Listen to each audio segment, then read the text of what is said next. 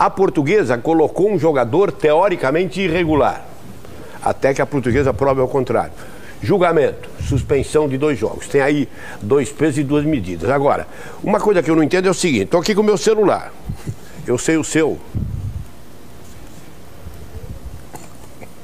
Te mandei um SMS. 3 segundos. 3 segundos. 3 segundos. Vou falar agora com um amigo meu que mora na Birmânia.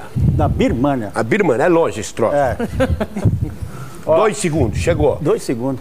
Julgamento, sexta-feira à tarde. Dia 6. Publicação do STJD, dia 9 às 18h45.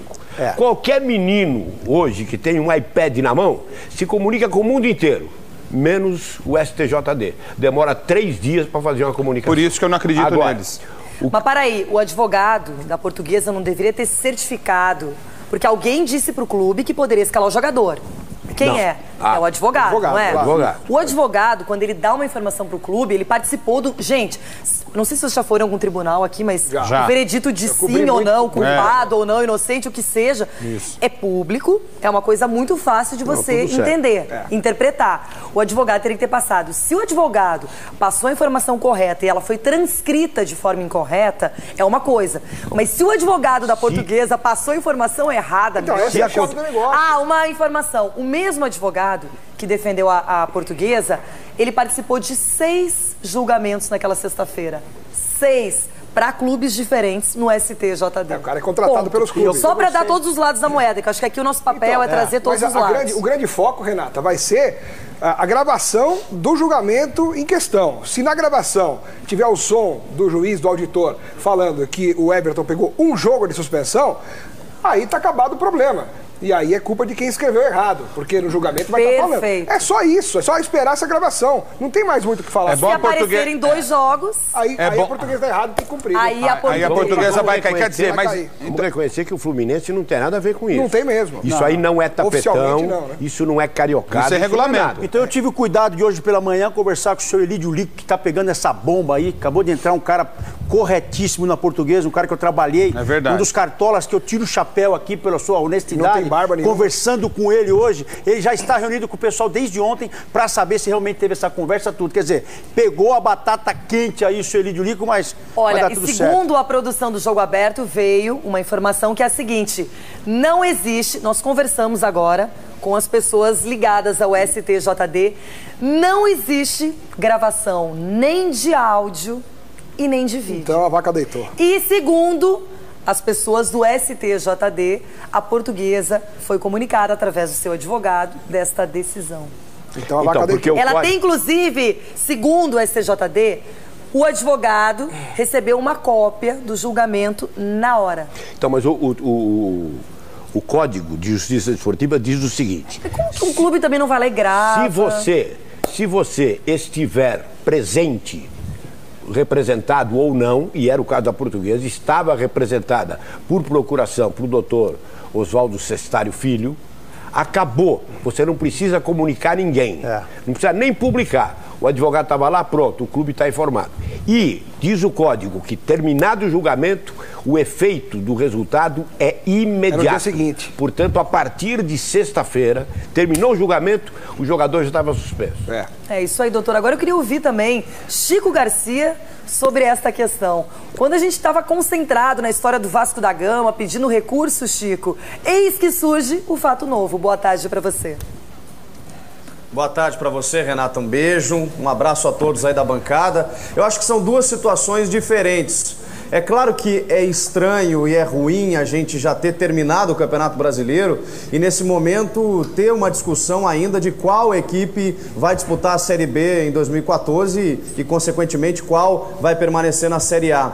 E o Fluminense tem um histórico, né? Porque já retornou ao futebol brasileiro, à elite, né? Na Série A, de formas escusas. Foi muito beneficiado no Campeonato Brasileiro de 2012, quando foi campeão. Só que tem o seguinte... Houve um erro administrativo e muito claro, e tem que descobrir onde está o foco desse erro. Se vem do departamento jurídico da Lusa, se foi na transcrição, alguém está errado. Tem que descobrir qual é o erro e se houve o erro de fato, bom, aí realmente a punição ela é legítima e a Lusa não tem o que fazer. Everton Guimarães, boa tarde para você. A sua opinião sobre o novo imbróglio da Série A. Ou B. Todos aí, meu pai Ulisses, benção, pai. Alô, Ronaldo, alô, Alex Miller. Ô, doutor Osmar, eu acabei de enviar um SMS pro senhor aí com a frase "eu te amo". Não sei se o senhor recebeu, pode conferir. Agora, não, aqui está escrito que quem mandou o SMS não pagou a conta. Meu Deus. Você mandou o SMS, mas não... Rapaz, então melou. Não chegou, está escrito aqui, destinatário correto, mensagem original, falta de pagamento da conta. WhatsApp é de graça. Eu ia falar um negócio, eu vou ficar quieto. Tá vendo só?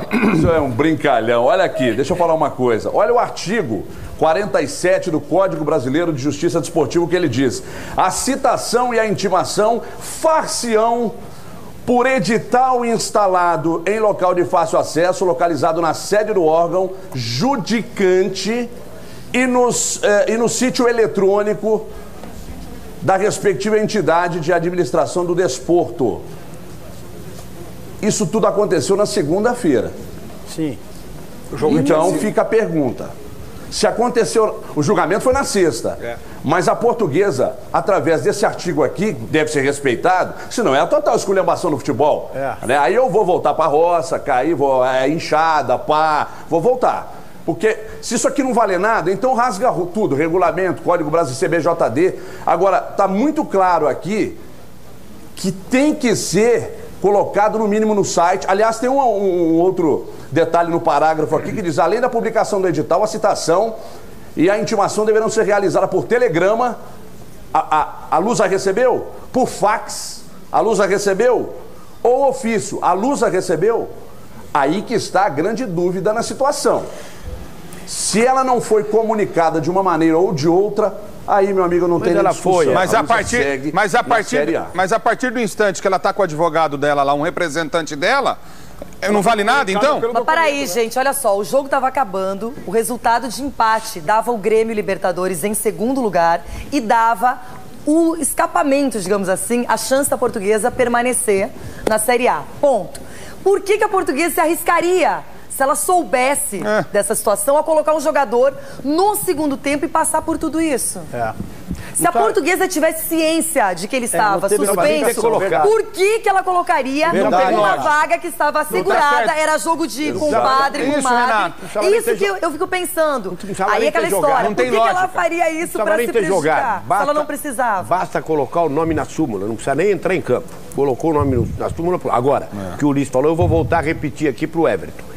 Há um outro item do código que você leu, que se o clube estiver representado por um advogado, isso abole tudo. Não precisa comunicar, não precisa escrever, não vai para o site, não vai nada.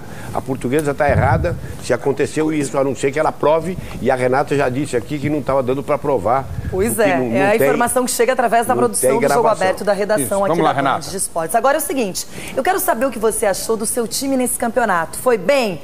Deixou a desejar?